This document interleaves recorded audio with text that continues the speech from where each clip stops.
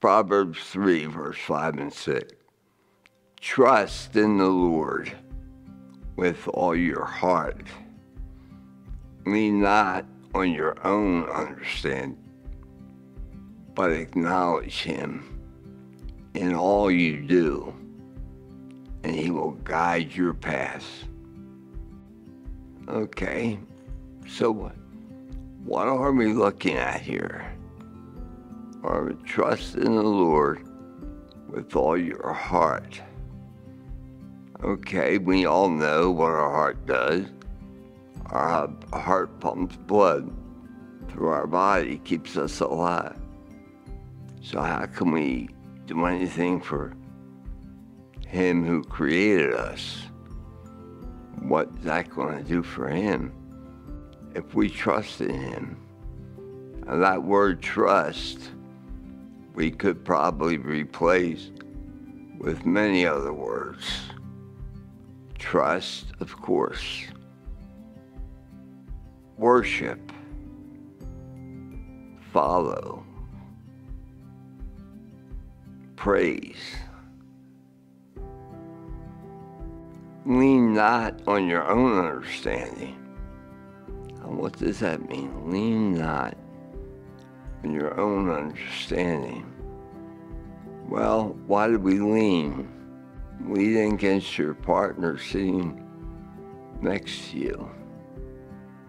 Lean against the wall when you stop on the way out. Why do we lean? For support. We lean for support. And here the Bible is telling us, lean not on your own understanding, but acknowledge him in all you do. Okay, him, who's him? Capital H-I-M, him. Acknowledge, acknowledge. Talk about, share, tell others, make him part of your life. Acknowledge him in all you do. You open the door for someone to come in the room. Praise Jesus. Thank you, God. Acknowledge him. Whatever you're doing, work, home, play, whatever. And he will guide your path. Guide your path? Think about it. You probably prayed a little bit on your way here today. He was guiding you. Didn't he bring you here today? And hopefully he'll guide you home. But if you put that all together, I see, maybe many of you see, God has us in his arms. He's got his hands on us. He's guiding us. He's telling us when to make a left, when to make a right, when to stop, when to go. God is in control. I've shared that with many people, and they ask, well, how can you stand being in that wheelchair? Well, because I truly believe that's where God wants me at this time in my life. I've learned to trust in him,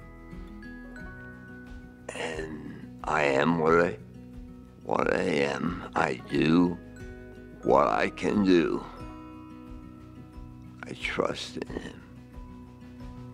I really believe that God has used my situation to help me share him with many others who can't understand how I can be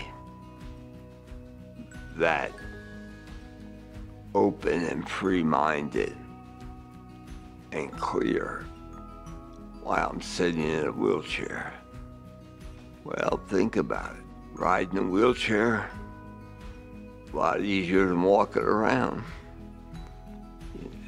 You don't have to open doors for people.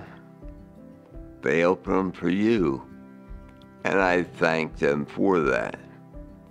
In Jesus' name, I thank them. It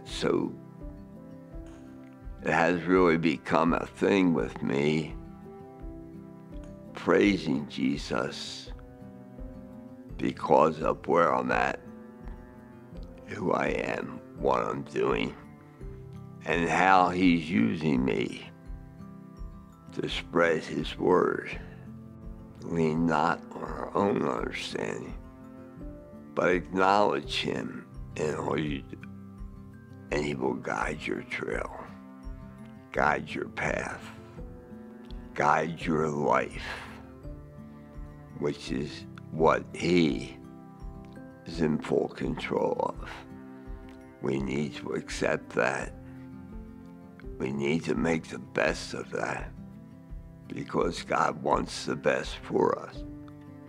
Whether at first you like it or not, think about it. Meditate on it. Find where God is in it, and give him the praise and glory that he deserves for where you're at today. May he always bless you, protect you, and guide your paths.